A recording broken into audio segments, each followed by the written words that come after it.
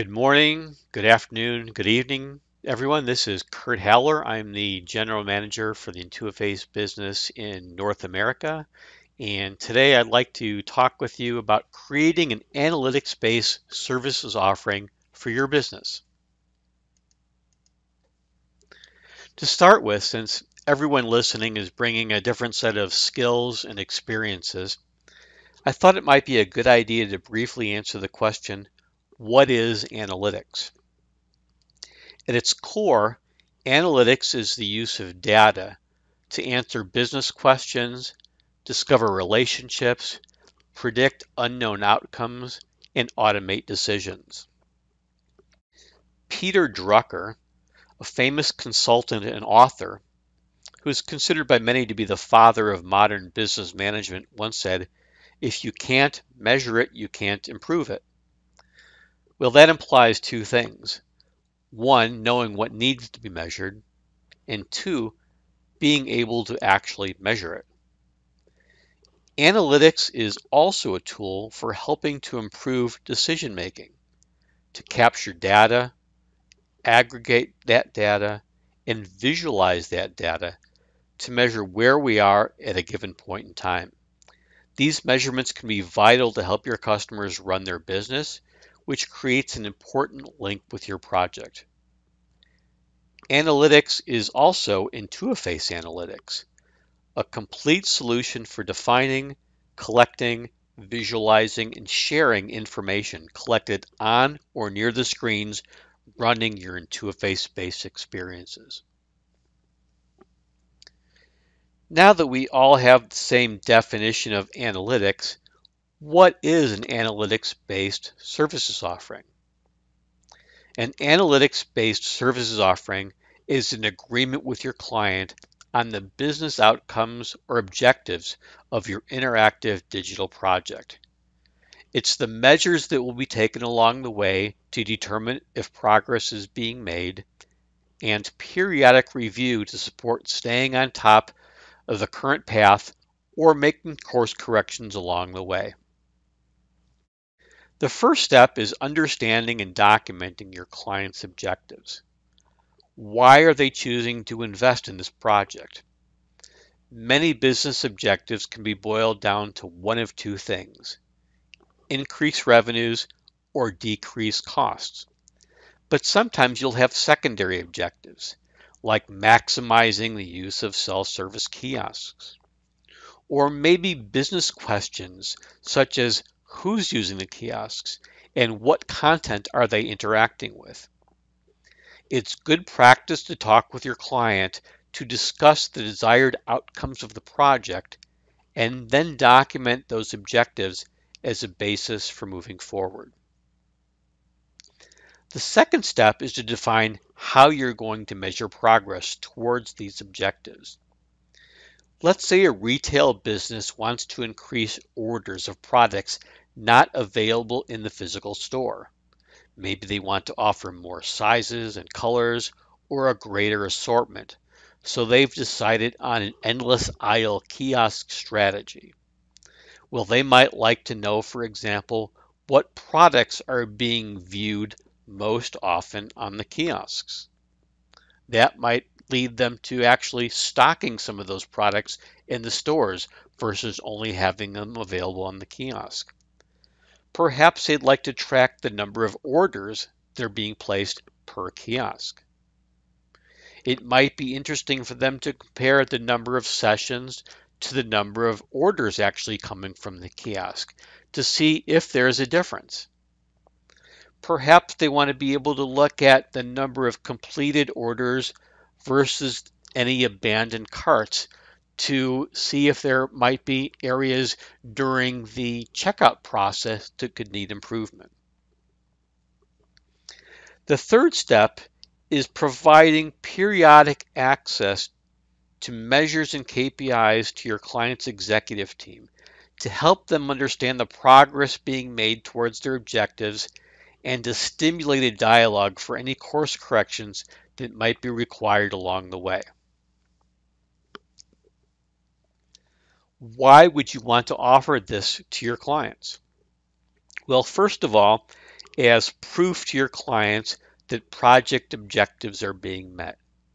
They invested in you and your solution, expecting a certain outcome. If your project delivers that outcome, then you have a successful project and a happy customer and a reference. This will make it easier to secure funding for the next project as you've proven your value. If your project is not progressing towards your desired outcome, it's good to understand that as early as possible so changes can be made as warranted. Maybe it's a change to the content, or maybe it's changing the location of the kiosk. Having the data to offer some insight as to why things might not be on track will actually help to strengthen the relationships you have with your customers.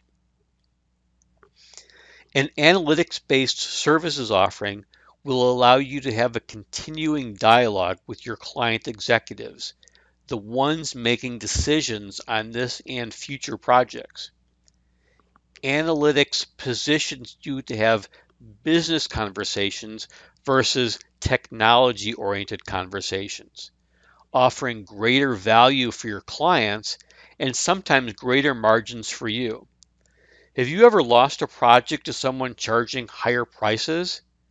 It's likely they were able to show greater value and justify that higher price.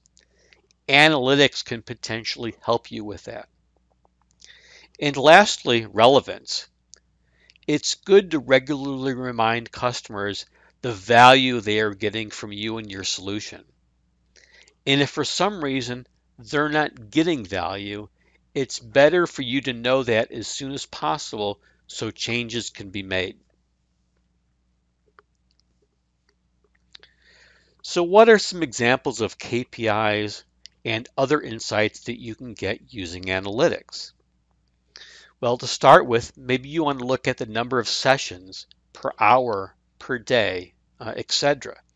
It could be useful to know how often your signage is being used. Maybe you're interested in average dwell time. You can gain additional insights from knowing how long someone is using your experience. Then there's all the most viewed and least viewed. It could be the most viewed categories, the most viewed products, the most viewed scenes or videos, or it could be the least viewed scenes or videos or categories or products. It's good to know what people are looking at, but it's also really good to know what they're not looking at, because that may lead to different changes in your content or your strategy. Perhaps a sales team is using Intuiface to make presentations to customers. Well, their management want to know how often sales reps are pitching to customers, which areas or products are of most interest, or maybe which features don't seem to resonate with customers at all. To your KPIs, you can also add contextual data that can provide additional insight.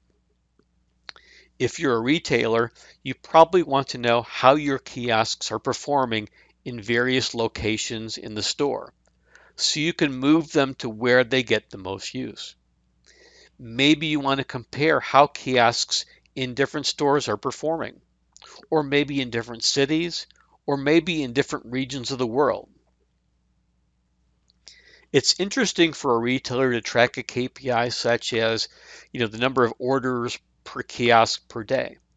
But it might be more insightful if you can provide some context, such as how many of those orders are coming from women versus men.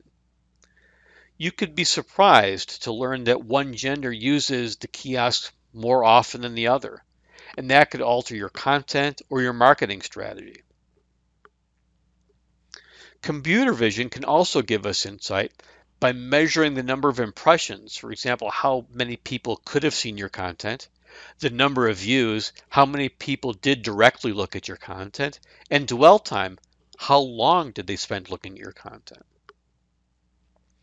If you're not sure where to start, there's a great blog article on the Intuiface website called 3 Charts You'll Use in any analytics project. And I'd highly recommend that you read through this article to get started. So let's take a look at how to actually deliver an analytics-based service. So we've put together these 6 steps that you can follow. The first step is to clarify and document your client's objectives. So let's say we're talking to a museum and we're in kind of the pilot phase of this museum, and we'd like to maximize the use of digital exhibits within the museum. So we want to take a look at where should those digital exhibits be placed. Does their location make a difference? One way we can figure that out is through analytics. Our second step will be to define and agree on the KPIs to measure progress towards these objectives. And for doing that, we'd like to understand the session count, how often are they being used, and the dwell time, how often during that use are people actually spend using the kiosks. The next step is to define the data that needs to be collected in support of the KPI measurement. So for each kiosk location, we'll want to look at the session account. Let's assume a new session starts when the exhibit is initiated through interaction, and we'll assume a session has ended either after a preset timeout or when a restart option is selected. For each kiosk location, we'll also want to look at the dwell time, so the average length of sessions for each location that the experience was used. The next step is to design the Intuiface experience to capture the data that we've defined above. So in the experience, we might want to display a start button so that a visitor that came up to the digital experience would know, oh, there's a start button. I'm going to start that to have a new experience. At the same time, we also could insert an inactivity timer so that if the experience hasn't been used for a preset period of time, we could automatically default back to the start scene so that we know when the next person comes, it's a new session. The next step would be to create the charts that we use to visualize progress and identify any trends. Those charts might be one of total session count, segmented by each location for the duration of the project.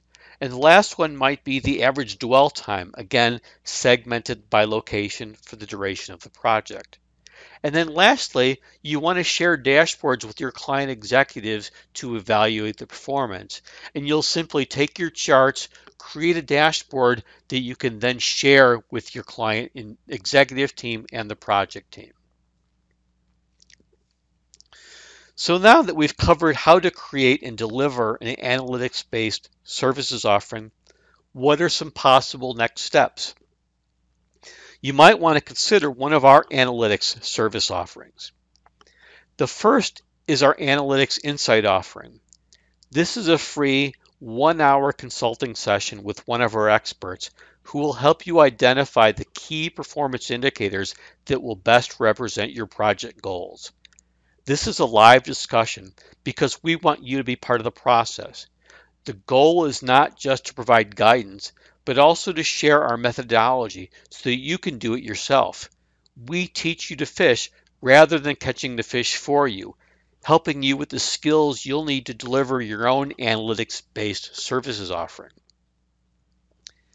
The second is our Analytics Bootstrap to help implement the project KPIs. The Analytics Bootstrap is a fee-based service that builds on the Analytics Insight offering. We provide you with hands-on guidance to collect the data from your Intuiface experience needed to support your measures and KPIs. And then we help you to create the charts to visualize your progress. We include a 30-day post-deployment review to ensure that the right data is being collected and the charts are effectively presenting the KPIs that we agreed on. At the end of the bootstrap, you'll have all the hands-on skills needed to deliver an analytics-based services offering to your clients. Thank you for listening, and at this point in time, I'd like to ask, are there any comments or questions?